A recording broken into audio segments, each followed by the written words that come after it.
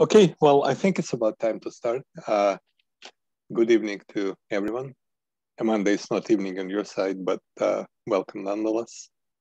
We're very pleased to have our speaker today, Professor Amalia Miller. Amanda is a professor of economics at the University of Virginia. Her PhD is from Stanford. Her prior degree is from MIT, very impressive set of educational credentials. Amanda does labor, health, law and economics, and also, last but not least, women's studies. And this is what is her topic today, which is effects of the COVID-19 pandemic on domestic violence in LA. Amanda, the floor is yours. Okay, thank you. Thanks for inviting me. I think this is one of those, I guess, COVID silver linings that it's easier for me to actually give a presentation in Russia, which I've never had the opportunity to do before, and which travel is a little bit harder to do when you have to actually physically get on a plane. So it's really nice to be here to be able to share this research. I think I do need permission to share my screen. I don't know who the official host is. But I have slides. I could go without them, but oh no, of course. Well, there's some nice pictures that you might want to see. One of the Center for Institutional Studies account is the official host. Oh, are they able to? Sorry, I try to decide this question. Please wait a minute.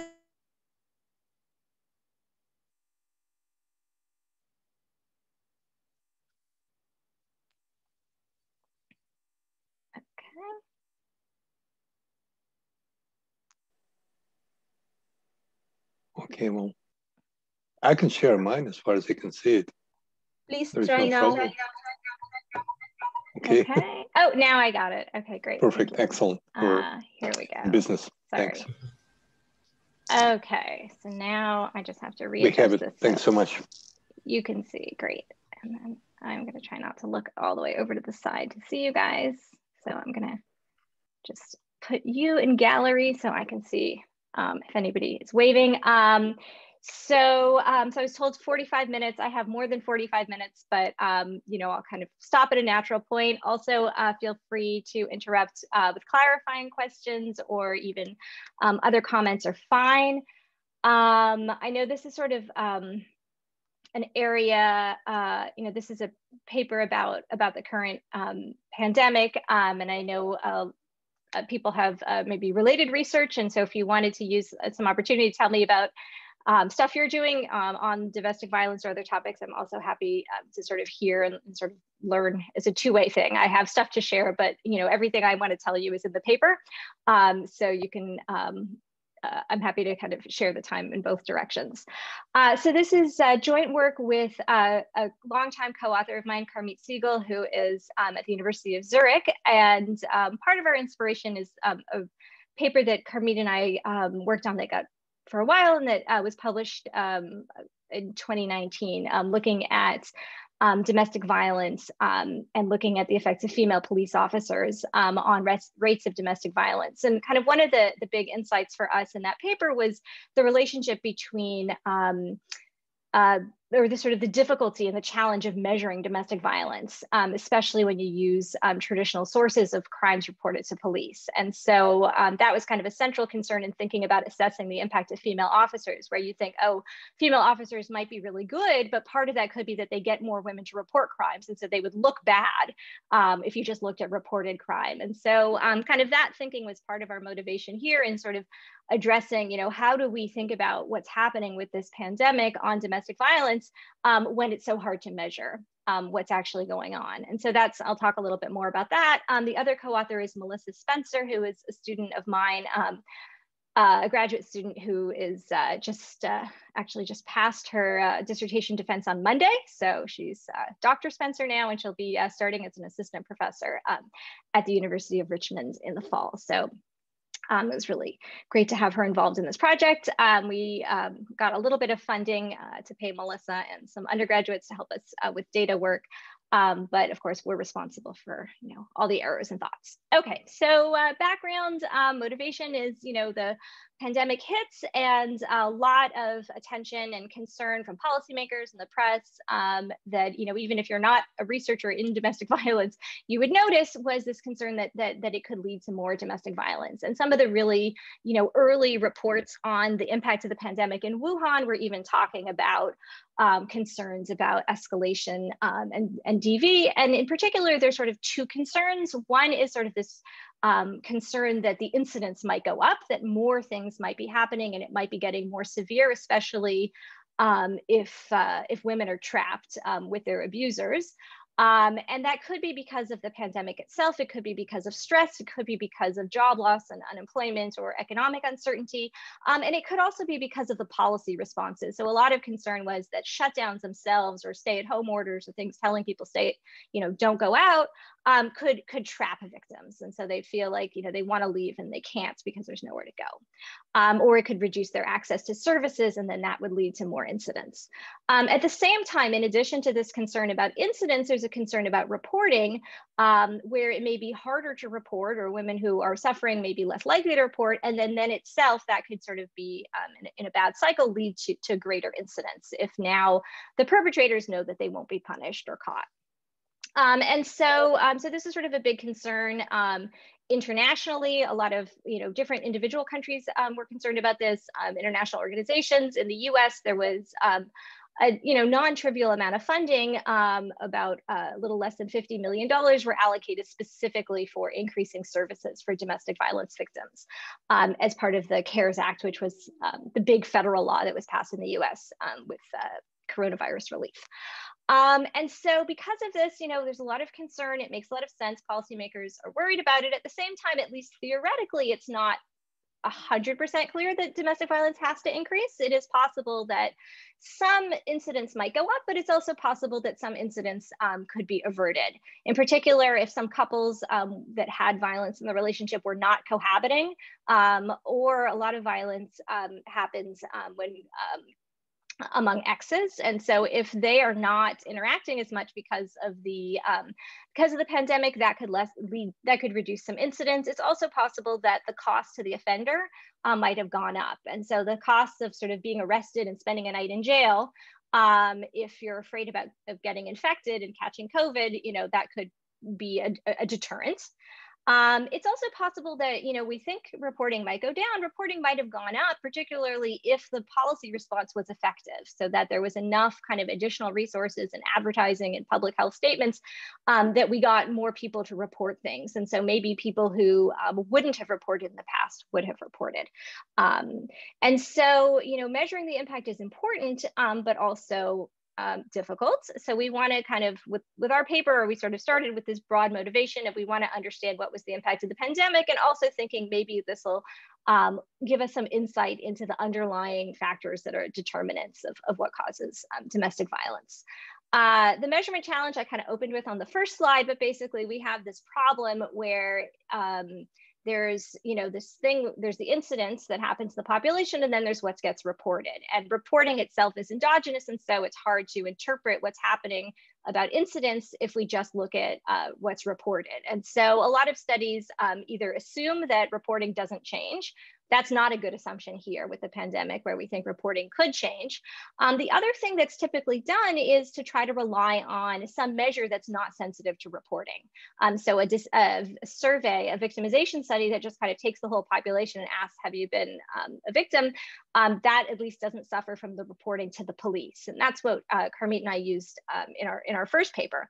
Another thing people do is use medical data, so hospitalizations, either things that are coded as being related to DV, or even just injuries that are kind of suggestive, or looking at fatal outcomes where reporting happens. All of these have, their benefits, their limitations, but for the most part, they're not available until, at least in the US, it takes a couple of years before you get these data processed and available to research. And so if you're trying to figure out what's going on in real time with the pandemic, you don't have access to these better sources.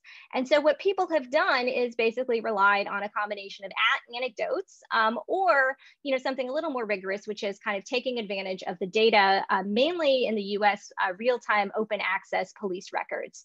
And these are available in kind of a haphazard way. Some cities have them, some of them don't. There's sort of different histories histories of who gives what. It's very ad hoc.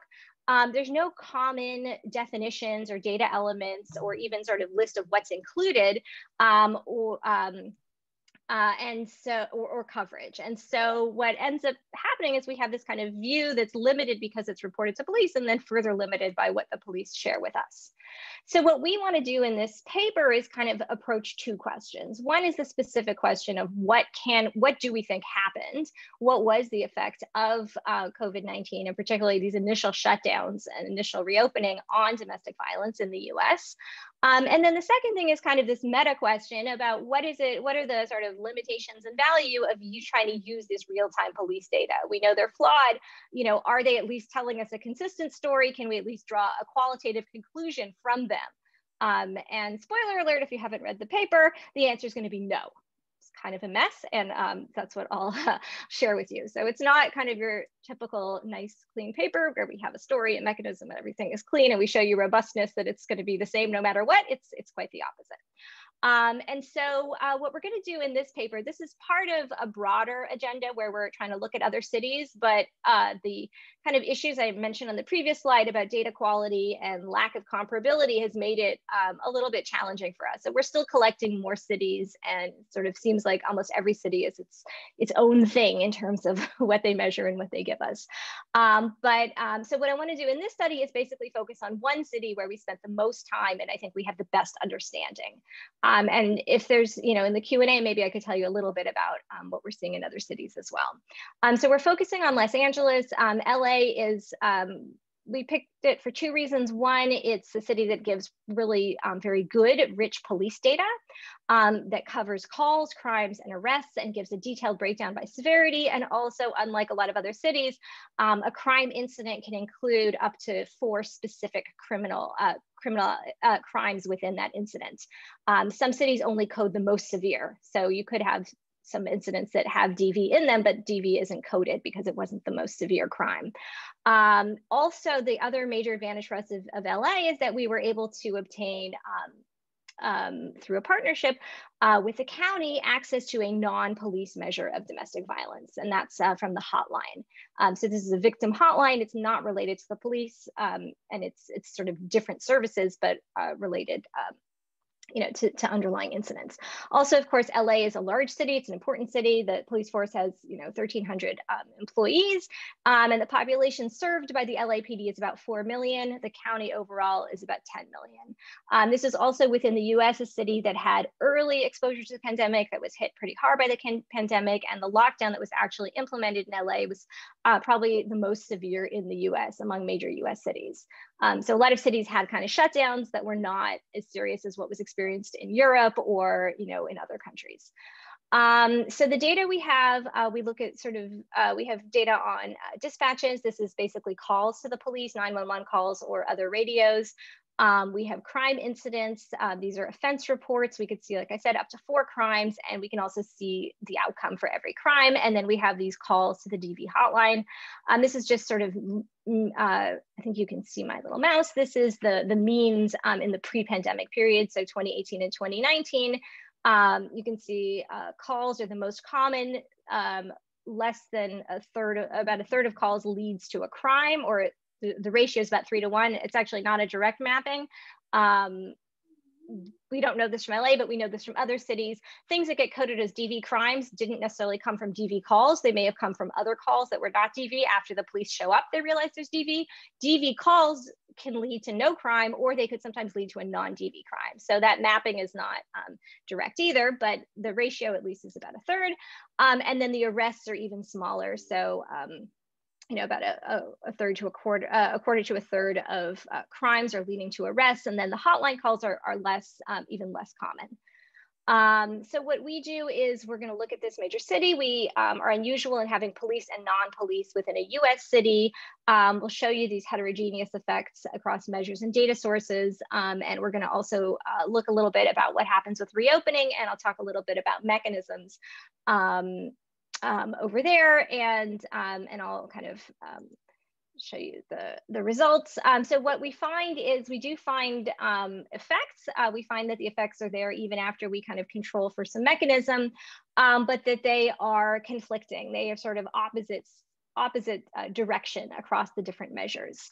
And so we think that this maybe helps explain some of this conflict that's existing in these initial COVID studies that have found different effects. So some studies have found increases, but others in other locations or even the same locations, but using different data, have found decreases.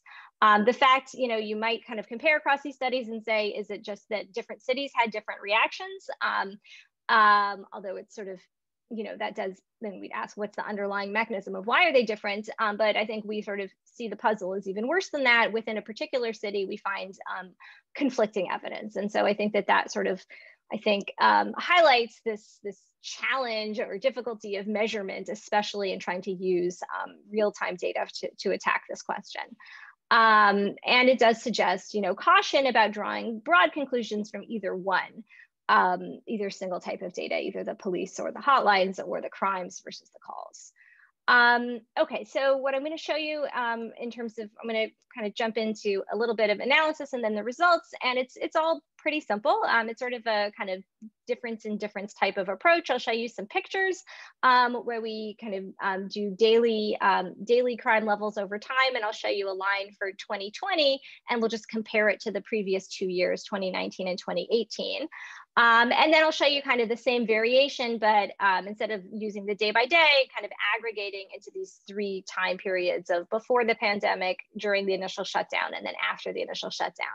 And we'll be comparing the sort of overall effects of the shutdown on the different DV outcomes of interest. The regression model is pretty simple. We're just going to control for differences by year and by month and day of the week. We could put in other controls. It's not going to really make much difference in what we do here.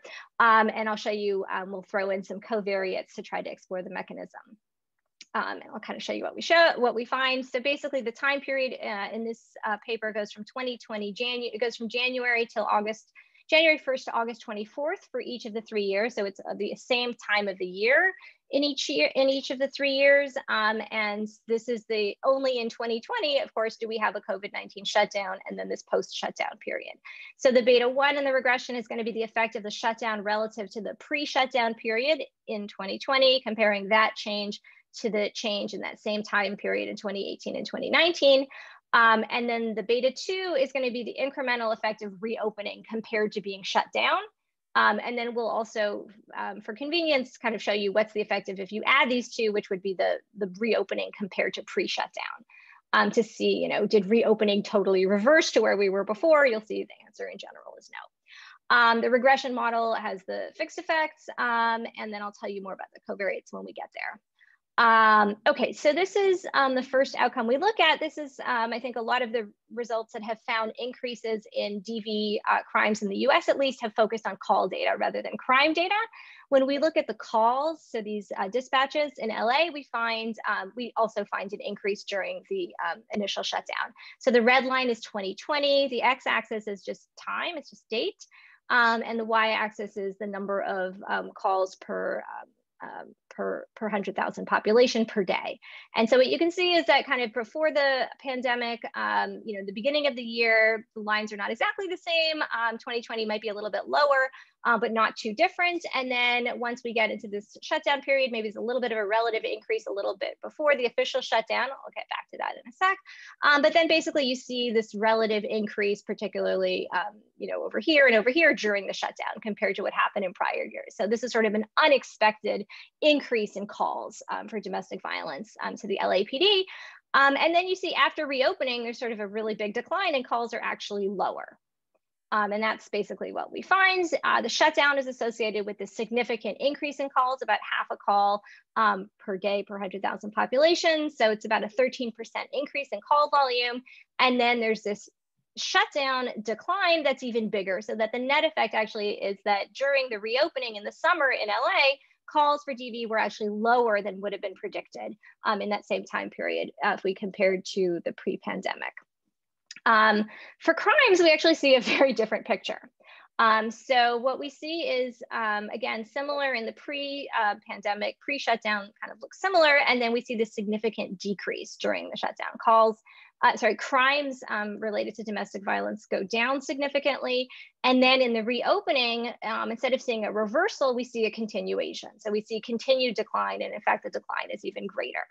On the one hand, if we're sort of looking at these two outcomes, both from the police, one of them is telling us that in the shutdown, calls went up and DV is getting worse. The other one is showing the opposite, crimes are going down. And so it's kind of a question of how we reconcile it. When we look at the post-shutdown, they're kind of similar in the sense that they're both declining, but opposite in terms of what they're doing relative to their prior trend. And the decline in crimes, of course, in the post period is highly significant and significantly lower than what it was before.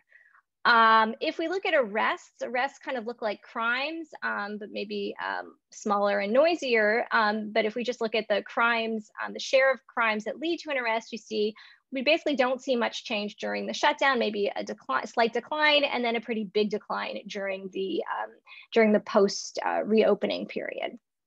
And so you can see that here, the arrests are not significantly, so DV arrests are not significantly different during the initial shutdown, but they are much lower during the post-shutdown. I think that here we have a bit of a mechanism that explains this decline, and I think it's not directly about the pandemic, but maybe more about the political protests that were taking place in the summer. All right, and now here's our kind of unusual data that is not the publicly available data from the police departments. This is from the hotline in the county. And what you see here is really dramatic. So the call volume is usually here at around 0.2 or lower. During the initial shutdown, there's just a huge increase in calls. During the reopening, the call volume goes down, but it still ends up, this is about, on average, this is about 150% of the usual value. Usual rate of calls, and here they're still at 100% increase. So they're still getting about twice as many calls throughout the summer per day than they would typically get. And usually they don't see much seasonal variation. They don't see much variation at all. So the hotline has really experienced a huge increase, and that's at the same time, right, that crimes are going down, and even dispatches by this point, calls to police are going down. Hotline calls here, even though they've declined relative to their peak during the shutdown, are still pretty high, still pretty elevated. So overall, we're finding, very different effects across these different measures, inconsistent in like deep fundamental ways. And so how can we kind of make sense of them? I think there's kind of a few explanations of what could be going on. I think one possibility is says that people in the population are kind of not are experiencing more GVE. So there's more incidents happening, and that reporting rates are either not changing or not changing very much. So there's more crime, and more crime gets reported to the police. And so that's why we see this increase in reporting rates. But we're not seeing more crimes because the police show up or they don't show up, and they're just reacting less intensively. And so they are hesitant to record things as crimes. Now, you might think that that makes sense. Maybe with COVID, police don't want to interact with someone. If you report as a crime, you might feel like you have to arrest them and then interact with them. Police don't want to get COVID. Maybe they're worried about offenders. They don't want to put them in a crowded jail. The only, I think that our hesitation with that interpretation is that it seems like you would have seen that with the arrest rates, and we don't see it with arrest rates, because writing it as a crime, it's not clear that that's a burden on the police or increasing their risk. Putting it, and about, 2/3 of the crimes are not leading to arrests anyway. So it didn't, it doesn't seem like they're responding less intensively on every margin. It's still possible that that's the explanation. Another possibility is that there's differences in reporting. It's possible that reporting went up. So the crime rate is lower, and that's why we see fewer crimes, but there's more reporting of incidents that are, some kind of a conflict, some kind of a dispute, but not necessarily rising to the level of an actual crime. There was more advertising, and so there could have been victims or third parties might have been more willing to report. It's also possible that if people were home more, there might have been more witnesses for the same kinds of fighting or, concerning things that witnesses hear. But witnesses who are third party, especially, so not inside the home, might call the police and not know exactly what's going on. So when we talk to LAPD officers who, focus on domestic violence, they said that, they were also kind of puzzled. We talked to them about our results and sort of what's going on. And, they thought, that the third party reporting, sometimes people, they call, they think it's DV, the officers show up and they talk to the family, and at least nobody says that there's DV going on. So it is possible that the witnesses are reporting things that are not crimes. It's also possible that that's happening at the same time, so that there is this increased reporting of the type that is sort of either less serious or not criminal, but also a decreased reporting of some of the more serious criminal incidents. And so it could be that, the really bad things that are going on, the neighbors are not hearing about and they don't know what's happening. And so they're not calling the police. So there's sort of this increased volume of the serious ones, but the less, sort of the less serious calls, but the more severe ones are happening, and we just don't see that. And so we did try to kind of examine this by seeing, is there a pattern in the severity of the calls or the crimes? Like, is it all just less severe calls that are going up, or less severe crimes that are going down? We don't see that. We see increases. So we can split the calls based on how they coded at the time of the call. It seems like they're going up for both. Assaults and disputes. Assaults are more serious than disputes. They're both going up, more so for disputes, but also significant for assaults. If we look at by the crime severity, we also find we can split assault crimes into assaults versus non-assault crimes. Again, we see that the decline is there for both assaults and for less severe crimes, although bigger for assaults than less severe. And then when we split assaults into simple assault and aggravated assault, so, aggravated would usually mean it involves a weapon or a serious injury. A simple assault would not have those features. We see the decline for simple is kind of easier to see in the picture. Aggravated, it's really hard to see it visually, so it's much smaller, but and not statistically significant, but we do find on average a slight decline in aggravated, not statistically significant, but mainly coming from simple. So I think, what we have as kind of how do we make sense of this? What we say, what we find is that it's not clearly lining up with a story of just this coming from the less, serious, and that's where the conflict is, that we get more calls of one type and fewer crimes of another type. That's not how it's lining up. It seems like both the calls and the crimes are, going in opposite directions, conditional on severity. It also doesn't match a story if you think the costs of reporting would go up and victims are more likely to report more severe crimes. You would have expected that the crimes that we would see fewer of the less serious and more of the more serious. If the threshold just goes up, then the mean conditional on, exceeding that threshold should be higher. We don't see that either. So it's not a simple story of just more people are calling or fewer people are calling, but it does seem a little bit more subtle than that. When we look at, sorry, so this is just assault versus non-assault. Right, okay, sorry. So I was gonna just mention something we haven't done, but that we've kind of have on our next step list. One possibility is that some of the more serious crimes wouldn't have been reported by witnesses necessarily or by victims, but that would be reported by healthcare providers. COVID also reduced the likelihood of people going to the hospital for sort of non-COVID illnesses. Some hospitals shut down. Emergency rooms were always operating, but that is one of the mechanisms that we were kind of imagining, where you have on the one hand, neighbors are reporting fights that aren't necessarily physically violent, but that the physical, incidents of physical violence that are leading to injury are not being reported because people are, basically suffering through things that they otherwise would have gone to a doctor for.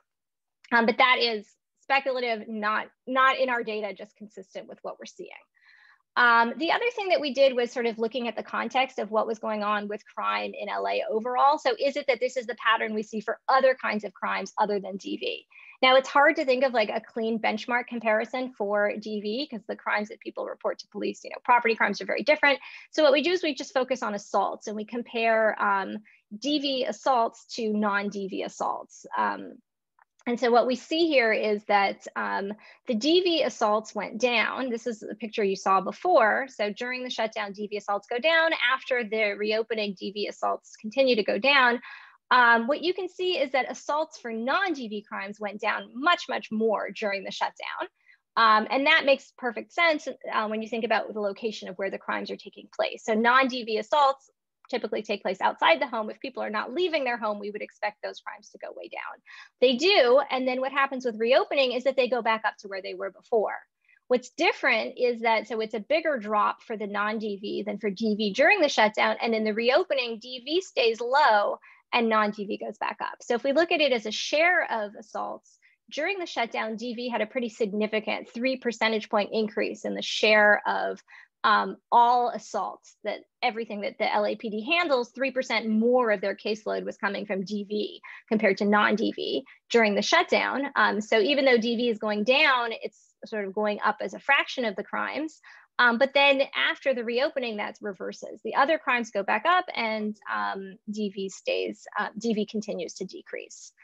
So that's that. Okay, let me, I think I still have a few minutes so I can show you a little bit about mechanism. So the other thing that we tried to do, I think that sort of from an econometric point of view, this is kind of fraught. We have kind of one shock, a bunch of things happen at once, so it's hard to try to disentangle. And so we try a little bit. I think we kind of think of two different types of ways that we can disentangle. We have the pandemic risk, we have the shutdowns, and we have economic shocks. And so what we do is we kind of think of two different kinds of covariates we could stick into the model to try to absorb these other effects. There's some things that changed before 2020 also. And so those I think we can estimate a little bit better, right? We have some identification. If we wanted to measure the effect of a school closure on domestic violence, what we can do is we can use that variation in school closures in the pre-pandemic period, right? Schools are closed for vacations and holidays and snow days, and we can get all that data from the earlier 2 years. And we can see whether that is predictive, and then see, controlling for what we would have expected from a school closure in general, what's left over from the pandemic, which included a school closure, right? So what else is left? So we can do that. We can do that with variation in unemployment rates as well. And we do those two things. And so there we can get some information about, what are the effects of those. Now we have a bit of a challenge for some of these things that really kind of only start in 2020. And so what we do is we basically just put in controls for them, kind of absorbing part of the effect. And so that's there was a mobility drop. So in the US, California is one of the earliest shutdowns. It's in late March, but it's still a week and a half, couple weeks after the WHO formally declares a pandemic, and after there was a decline in cell phone activity of when did people stop leaving their houses. So we put in a control for that, and we see what's left after you control for the initial drop in mobility, what's incremental for the shutdown. We can also control for like disease risk by using cases and deaths associated with COVID, with the pandemic itself. And then we took advantage of this new data set that was compiled for the US. A team that had originally looked at political violence and protests internationally, but it started a US project in 2020 and take account of sort of the Black Lives Matter protests and also right-wing protests, against COVID restrictions and masks. All of those are in the data. And so we sort of put them all together, the protests and riots, and control for that. Okay, so this is a table that kind of summarizes the outcome of those regressions, where each column is a different outcome variable for our 4 main outcomes. The first 3 are the police data, dispatches, it's the 911 calls, crimes, and arrests. And then the 4th one is the calls to the hotline. The first 2 rows are the coefficients that we've been looking at all along, the effect of the initial shutdown compared to the pre-shutdown period, and then the post-initial shutdown, which is relative to the shutdown itself. And what you can see is this is sort of what's left after we added these extra covariates to the model. So these coefficients do change. I'll talk about that in a sec. And then these are the coefficients for these 5 additional variables that I just described. And so what we find here is kind of interesting. We do find a significant positive relationship between school closure and all of our measures of DV. And so that could be increased reporting. People are home more. Either there's more incidents or there's more reporting when kids are home. And so we see this is controlling for day of the week effects also. So this is significantly increasing. What that means then is that controlling for school closures makes the effects on calls get smaller. So some of that increase in calls is explained by a school closure, but for crimes, it's the opposite, right? So our coefficient of the unexplained drop in crimes actually is bigger than the total drop in crimes. And that's true because the school closure goes in the opposite direction. It's a pretty big effect. We don't find significant unemployment effects except for the hotlines, where greater unemployment is associated with more calls. When we split it by male, female, it also doesn't make a difference in terms of shifting these estimates. The mobility drop, we do find that crime started to go down before the shutdown, but still there's still a very large incremental decrease following the official shutdown. For cases, we find that additional cases are associated with more dispatches and crimes and fewer arrests, which is consistent with stress from the cases leading to more DV, but then more cases actually affecting police responses. So police maybe are hesitant to arrest people when there's more disease risk, either because they're worried about their own safety or because they are concerned about the safety of the offenders. For political protests, we do find that we don't find an effect on dispatches or arrests. We find an increase, it's associated with an increase in crime. So again, that's going in the opposite direction of our effects. There's more protests in the summer. So that would normally suggest that we should have more DV crimes, but it's fewer. And then for hotline calls, it does seem to be associated with a decrease.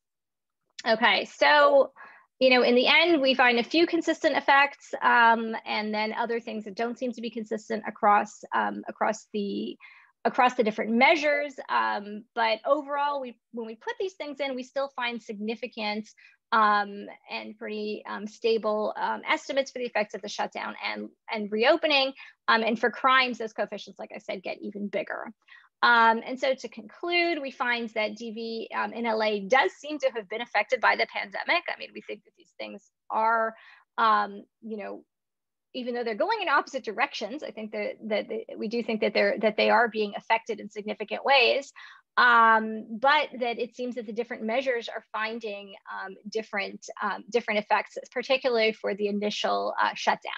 The reopening does consistently lead to a decline across all the measures. And so we kind of end with a note of caution, at least kind of from our own experience and from our reading of this initial literature, especially with US data, is that it's very difficult to use these real-time data without paying, it's hard to interpret things without paying a lot of attention to these issues of data quality and measurement that, at least for people like me who often like to use, official survey sources that are nice and clean and well taken care of, it's really a different world. And that's sort of not something you can just pool together a bunch of data and kind of hope for the best. And we think that even with comparable data, we might expect to see heterogeneous effects across cities. And so our kind of hope with these other cities is that maybe if we can account for this heterogeneity using these common mechanisms, but if not, we may just be stuck in a world of saying this was the effect in this place and in this place, and not really having a nice theory that brings it together. So unfortunately, that's where we are now, but that's sort of why I'm interested, of course, in hearing about insights and thoughts that you guys have. So I think this is, I'll put up the thank you slide, and then I can take off the slides and pull them up if needed. Thanks so much, Amanda. The floor is open for questions, comments, and all other kinds of discussion. I have one comment. Actually, well, thanks for the presentation. Anna has a question as well, but Bernardo, please go ahead. Okay, thanks. So yeah, it's quite interesting what you said at the end, because I remember, I'm not sure if in this seminar or in the internal seminar we saw some time ago, another presentation on domestic violence. I believe it was in some Latin American country, but I might be wrong. And well, they focus more on the effect of the school closures on reporting. And they see that actually once schools close, the reporting of the domestic violence drops. And it seems that in that particular context, it seemed that some of the reporting was done by the teachers or by the people working at the school. So which go in the opposite direction of what you find in this paper. So I just wanted to bring up yeah. comment. That's a great point. I can comment on that a little bit more because I kind of say domestic violence, and what we have in mind is mainly intimate partner violence. So with adults, you know, either you know, people who are married or partners or former partners. But in fact, the domestic violence coding from the police often does include sort of violence within a household that could involve child abuse or children. I think that there is a literature in the US and I think possibly in Latin America as well, where child abuse is definitely more likely to be reported when schools are open. And part of that is because teachers are mandatory or mandated reporters. So if they see something by law, they're supposed to report. I think at least my reading of the literature and my understanding in the US is that that mechanism doesn't work for violence in terms of if a child's parents are in an abusive relationship and the kid themselves. If a kid shows up in school with bruises or something, then that's the kind of thing a teacher would notice. If a kid is crying, it may not lead to a situation of investigation of the adults. But violence against the children, I agree, definitely. There is evidence that it's, or not just violence, but neglect and other kinds of issues are more likely to be reported, or less likely to be reported when school is out of session. Yeah, and so that was kind of our concern. Our thinking with the sort of adult side of it was that the hospitals are the one area where we have mandated reporters. If a nurse or if a doctor sees a set of injuries that are kind of forensically linked, you know, this is mostly, you know, the woman might say, oh, it's an accident, I fell down the stairs, but you wouldn't have had that type of injury. Then they're supposed to call the police. And that is the law, I think, across the US, and in California, it certainly is. And so if people are not showing up at the hospital, it's sort of analogous, like the kid's not going to school, but we haven't been able to see it. Okay. Sorry, Anna, you're waiting so patiently with your yellow hands up on your. Yes. Okay. So I have several questions. First of all, what happens during and after? What are the instructions? Should police react immediately or not? And also, did the duration of call change? Maybe victim don't have enough time to tell something. So, yes. Yeah, sorry, I missed the first part of your question. You said what during the call? instruction? What happened during the call and after a call? Okay, so so for the calls, we don't have data on the call duration, although I can check. So the calls, okay, so the hotline calls, we don't know what happens in the call. The hotline that we have is kind of it's the number you call, but it's basically just directs you to your local agency. So basically it's for the whole county. There's 10 million people. They call that number, and then when you call, they say, what's your zip code? You put in your zip code, and then it directs you to the local support service. So they gave us their information, but you know, that's not informative. What the police, I can check. I think they just have the time of the call. I don't think we see the start and end time of the call. So I don't know, if they're getting less information in a call. So what you might have expected maybe is that what we have coded as dispute, or maybe they didn't even know it was DV, right? So if you didn't get enough, I mean, sort of, it could be, yeah. So some of that could lead to people calling, so that you would think would lead to sort of less reporting.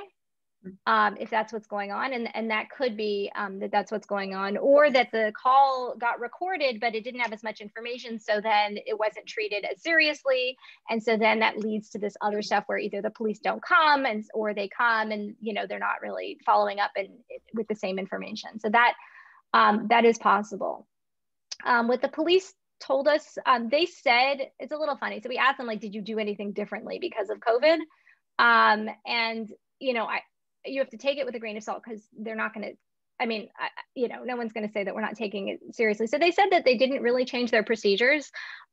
LA has a pretty nice system for DV where the police work together with local agencies. So local support organizations that they have these things called DART teams. And so when they have a domestic call, the police go on their own first and kind of make sure everything's safe. So if there's like a weapon, you know, they get the weapon, they kind of stop whatever's happening immediately. And then after that, before they do kind of like, before they would arrest someone or kind of leave the scene, they call this backup team of basically lawyers and social workers and say, and usually what they do is they would send someone and that person would talk to the victim, talk to the kids, kind of take care of the social side of it. They said that was still happening.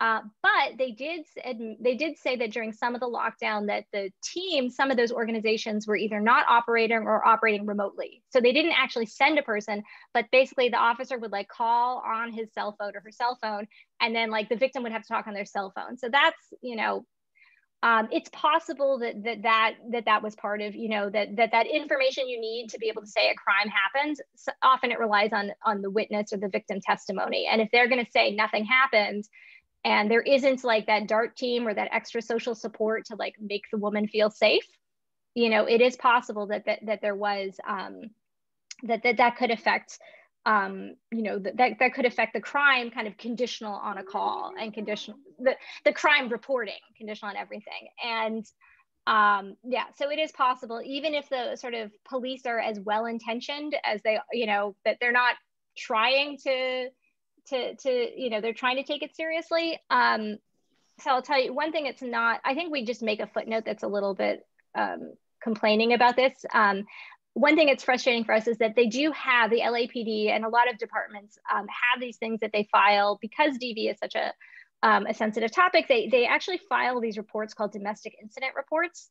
They're supposed to file them for every domestic incident that isn't a crime. So if it's a crime, there's a crime report, but if it's not a crime, they're supposed to keep track of fighting or threats or things that, like, you know, they don't actually lead to an arrest, but that are something. And they told us that they keep track of those, and those are actually really important evidence later. So it could be that someone calls and there's a DIR report, they call again, it's not a crime, but there's a DIR report, then they call again, and if they're trying to get a restraining order, those DIR reports are part of the history. The prosecutor uses them in court. So they are meaningful, even if they're not crimes. And so what we would love to see is, you know, are there DIR reports? Because I think that these cases where like the victim is not sure about testifying or not sure about pressing charges, you know, but there's something going on that's not right and they want to make a record of it, we would see that. We've asked for them and we were denied. So we're going to keep trying, but that would be, I think, useful to see to see sort of what's going on with all of these calls, right? Calls are going up and crimes are not saying the same, they're going down. Like, what is happening with all of these non-criminal calls? Is it really that people are wrong, or is it, you know, something something else? Sorry, it's a long answer. I hope it addressed your question. That was quite informative. Please, any further questions or comments, Amanda? I have another question also. So during the presentation, you mentioned that like the political protests that happened during 2020 could maybe have some impact on the results. And my related question is like, well, not being a daily follower of US news, is that, are you aware of any similar situations that could have happened in the previous years that could have some altered the results, or 2018 and 19, let's say, were normal years? Yeah, so I think nationally, my sense is that there isn't, that 2018 and 2019 are normal. When you get to a local level, then I think that city-wise, you know, there are, it's, you know, we've sort of looked at some other cities, and sometimes 2018 and 2019 look different from each other, and they look different from 2020 even before COVID. So, you know, I think there is sort of natural fluctuation, or, you know, there are differences that at least from our point of view are unexplained and probably driven by something that is happening. You know, there's some studies of COVID and DV that have put in weather. You know, 2020 was a little, in the US, was a little bit warmer than usual in the spring. You know, that sort of, I don't think would explain what we're finding, but the political protests, I think, they're not new in the sense that there were protests before. So if we had data on that, that would be useful, but they're much larger and wider. And the sort of context of what we're looking at, we're looking at DV in particular, but there is this kind of debate going on about policing and about crime and assaults in general in the US. And sort of some of this debate is related to these Black Lives Matter protests that are about policing in particular, but then also this kind of response, by advocates of policing of saying that, that police will react to this by under-policing or depolicing. And so the idea is that if police don't want to be criticized for, intervening in certain neighborhoods or with certain communities, maybe they just don't police, and that would lead to, or they don't police as intensively, and that could actually hurt victims and lead to more crime. And so to the extent that, I don't know that there's empirical proof one way or the other about whether depolicing is an actual phenomenon and, caused by the protests. We do find kind of something consistent with it in the fact that arrests do seem to go down for DV following protests. And so that is, consistent with that story. I don't want to be like an endorser of that story. I don't know that it's rigorously, true, but there was at least a lot of kind of discussion and sort of police chiefs and police advocates kind of saying, oh, crime has gone up. And if you've kind of looked at some news reports, you're not following US news closely, but, saying that crime actually in 2020, at least murders or homicides did go up. And so it's sort of that some cities, and it's not publicly available data. And I think they have, an agenda to say that murders went up because of protests against them. And so I'd want to see it with a little bit with the reliable data, and the death data will come out eventually. It's usually a couple year delay. So eventually, there will be rigorous social science and economic studies on this. And I think that will be really useful. And we'll kind of see what was just one city or just a couple cities, or kind of very bad, messy data versus what's really going on. Thank you. Yeah. Anyone further, please? Amanda, going back to your discussion of mechanisms, I can think of two major mechanisms underlying this spike in violence. The first one, to put it bluntly, is that people just see too much of each other. They're confined in small areas, and that's a little bit too much. And that leads to violence, to aggression, so on and so forth. And the second one is that this violence is a release of frustration, sense of helplessness, crisis, disappointment. And these two occurred simultaneously because COVID caused both. Of course, a lot of economic hardship, a lot of fears and everything else. And at the same time, people are confined to small quarters with their quote unquote loved ones. And these loved ones become a little bit less loved. So any idea as to how these two interact with each other? There was one indication in your presentation. You said that unemployment did not have a big impact on this violence. So that suggests that this confinement effect is probably stronger than the crisis and hardship effect. But I would like to ask you to please talk a little bit more about this. Sure. Yeah, so I think, there is a literature kind of pre-pandemic that tries to look at economic hardship. And so I think the fact that we don't find it in our regression, the unemployment was not a significant predictor. I think some of that could be because of the CARES Act and because of what happened in the US, that actually, unemployment was not as bad of an economic shock in the US after the pandemic as it had been in the past. So we have kind of variation in unemployment in our sample. In 2018, 2019, there's less variation. Unemployment is worse for you, but it doesn't vary as much. And so in 2020, we have a huge increase in unemployment, but a lot of people who are unemployed are getting supplemental payments. And so it could be that the economic impact wasn't, at least immediately, wasn't as bad. It was mitigated.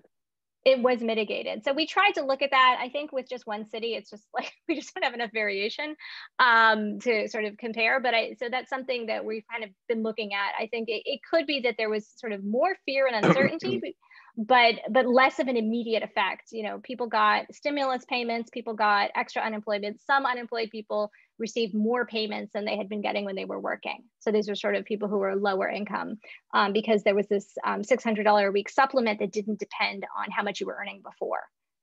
So for some people, so I think that the economic impact wasn't as bad. The other thought we had, and we haven't done, you know, so the other thought about kind of the stress, I mean, I think that, I don't know that this separates the two stories, but there is this question about looking at the timing of, you know, some of you know, I think that there's some question where like the stress and the confinement, some of that, you wouldn't expect that to all explode on the first day that you're locked in. I mean, maybe it would, maybe there's like the shock in that initial day, but some of the stuff would build up over time. And so, you know, maybe the fact that some of the increase in calls is not happening on the first day, it's sort of slowly increasing and then it kind of decreases, suggests that it's maybe people are, you know, that is this escalation that is going on over time. We haven't, yeah, so we just looked at that in the figures, and it does kind of look that way. And then we have it on our list to kind of see maybe the school closures, like having your kids at home, you know, it adds to that confinement, right? If you have more people in the same space. But, you know, if it's having your kids at home for a weekend or for a short amount of time, you know, when you can leave the house, that's different from having them for months on end, you know, in the same room as you. And so, yeah, I think that, you know, kind of theoretically, I think all these things are possibly going on. I think empirically, it's just challenging to try to pin them down conclusively. Okay, well, thanks. And then my second question is, you have a very limited set of covariates of controls, which I think is a flip side of your data. It's not a survey set of data. So, and police probably would not disclose much of individual details for privacy reasons. But is there any chance to infer some individual characteristics of people based on zip code? Because race can be correlated with zip code. And I saw an interesting study that even political preferences sometimes are clearly correlated with zip codes in big US metropolitan cities. So you can say something about the people that live in a particular area that perhaps could be used to shed some extra light on this one. Did you ever try that? Yeah, I think that's a great point. And I think so with LA right now, we actually have pretty good information about the I'm just trying to remember which one. I think we have it very good for the crimes, but not very good for the calls. So for the crimes, we know the 100 block area, basically like the city block where it's taking place. Right. So that's, you know, that's pretty good. For the calls, I think we just know like the dispatch center. So we have it's a much bigger geography. We've asked for more detailed data. We were turned down for that. So we might be able to just do it for one part. For other cities, though, we do have better geographic information on both, and so I think that we might try to do that in other cities. One thing we started to do was to split it up by areas that had more Hispanic population or Latino population. Part of that is kind of LA specific, but also I think a common thing in the US. There's kind of interesting issues about people who are undocumented. So they're, you know, living in the US, but they don't have, you know, official legal presence, right, under immigration law. And so on the one hand, there's sort of an extra concern in general about being, when you're in an undocumented household, either if the person is undocumented or other people in the household are undocumented, there's a concern about calling the police because that could lead to, you know, deportation or, right. Or other issues. And LA has a pretty big undocumented population. Mm-hmm. So I think that there's sort of, you know, and so it's not clear what, you know, it's not obvious how that would play out with the pandemic, but it could be that it makes it even worse if you're worried about being deported and then not able to come back to the US or You know, so we had, I think we had done a rough cut and we didn't really see much difference, but I think we haven't done it in a very careful way. So that was kind of one of our thoughts. And we could also do stuff by, yeah, there may also be racial variation by area. So we haven't really done much for the demographics. I bet that's sort of on our list, and I will remind my co-authors it should stay on the list. Thanks very much. Bernardo, you had another question? No, that was before. Oh, so you asked a question, right? Timur had a question, I believe. Oh, Timur, of course. Timur, please. Yeah, thank you. Yes, I had a very short question about the your data trends. So it seemed to me that there was a seasonality in several of the indicators, like crime and so on. So my question is, have you tried to detrend the 2012 data, 2020 data, because it could look even, your results could be even more stronger if you get rid of the seasonality. I think, yeah, at least it seems to me from the visual, from the visual presentation of the data.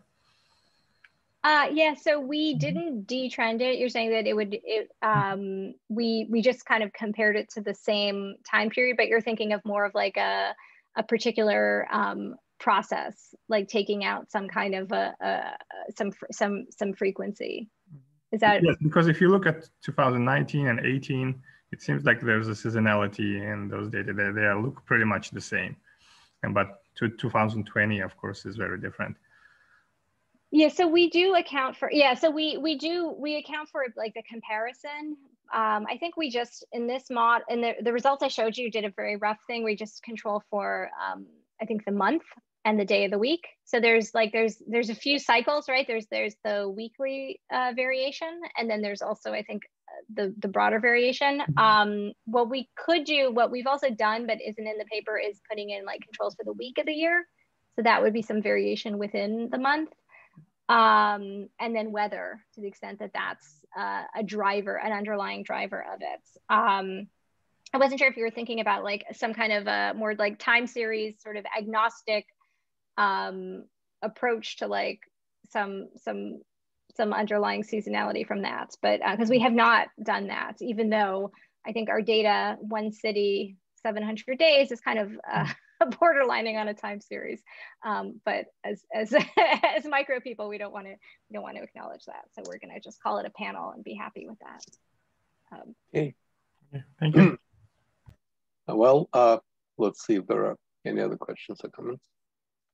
If not, then I think we can leave it at this, and all that remains to be done is to thank Amanda very much for her thought-provoking presentation, and to express our hope that perhaps at better times you'll be able to come to Moscow in person, and we'll continue this discussion. Amanda, thanks so much, and thanks so much to everyone.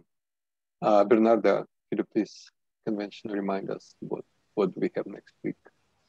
Yes, well, thanks, Amalia, for presenting with us. It was a pleasure to have you here, and hope to meet you offline at some point sooner rather than later. And well, we will have a 2 weeks break in our research seminars, just not to go on parallel with the April HEC conference. And the next presentation will be on the 29th of April, and Christina Hutunen from the Aalto University is going to present her paper in sickness and in health, job displacements and health spillovers in couples. So that's going to be 29th of April. So for 2 weeks, we will not see each other, but we welcome you at the end of the month, same place and same time. So thanks everyone for joining, and have a good rest of the week. Very good. Thanks very much. Thanks, everybody. Bye. Thanks, Amanda. Bye-bye.